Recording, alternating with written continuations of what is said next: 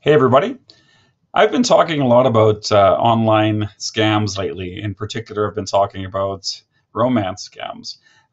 Partly because many of my photos, you may know already, have been used in these romance scams. Basically, the perpetrators will take photos of people on the internet, set up fake dating profiles, and con women into these fake romantic relationships that often end up in the victim giving quite a bit of money to some of these scammers. One of the things that I've heard from the victims is, in cases where they've used my photographs, is they are so convinced, and that the one convincing moment that they've had is when they saw me on video via Skype. And that confused me for a while because obviously I'm not talking to these victims via Skype.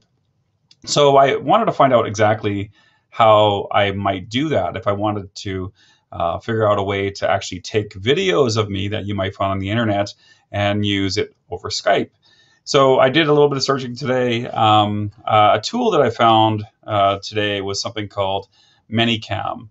And Manycam, I'm sure it has a lot of really great purposes, instructional purposes, and so on. But this is one of many tools that probably could be used very easily in scams like this. And it matches what I've heard from victims in terms of what actually happened. So to set up something like this, just to give you an idea, a little bit of literacy at this point about how this sort of thing, this tool can be used.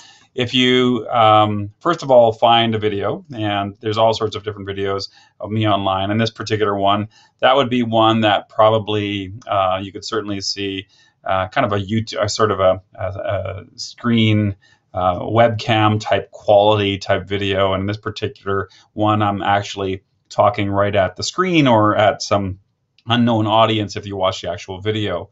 To download this video, there's a lot of tools that you can use to download videos from the internet. So for instance, KeepVid is a very popular one. The one I use is Clip Converter, and the way that I've got that set up is actually, you can do it right from the website, but I have it as a Chrome extension, so you can download videos right underneath any particular video that you're viewing on the web. So it downloads to the desktop, and it's really, really easy. Now, Manycam, I've got that downloaded at this point. Basically, what you can do is you can pop multiple sources into Manycam. So that could be multiple cameras, but also could be media clips.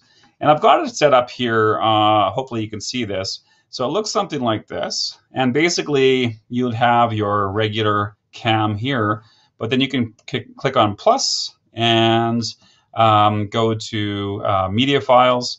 And I've already saved that video to the desktop just to make it easier here. And basically it's right set up and queued. And if I wanted to run this, basically I would just have to pull up something like Skype or Google Hangouts or something else like that. Go to my Skype preferences. I'm using a Mac. It would be a bit different on a PC.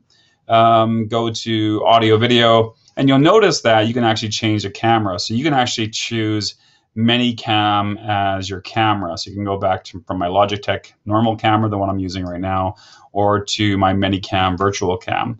And all I have to do here, basically, while I'm in Skype, is set the movie source over there, and you can see very quickly the video. Now, it's not moving right now because I'm not in a video chat, but you can give a sense of how that might work.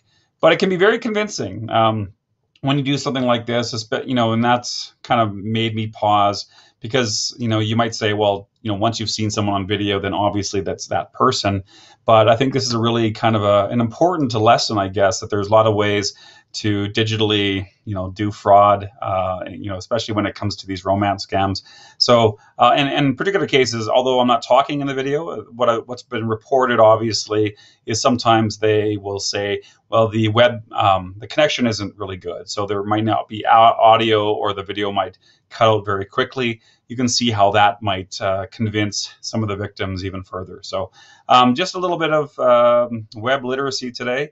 And hopefully you can actually share this with others, and just so people know that this is the kind of thing that happens.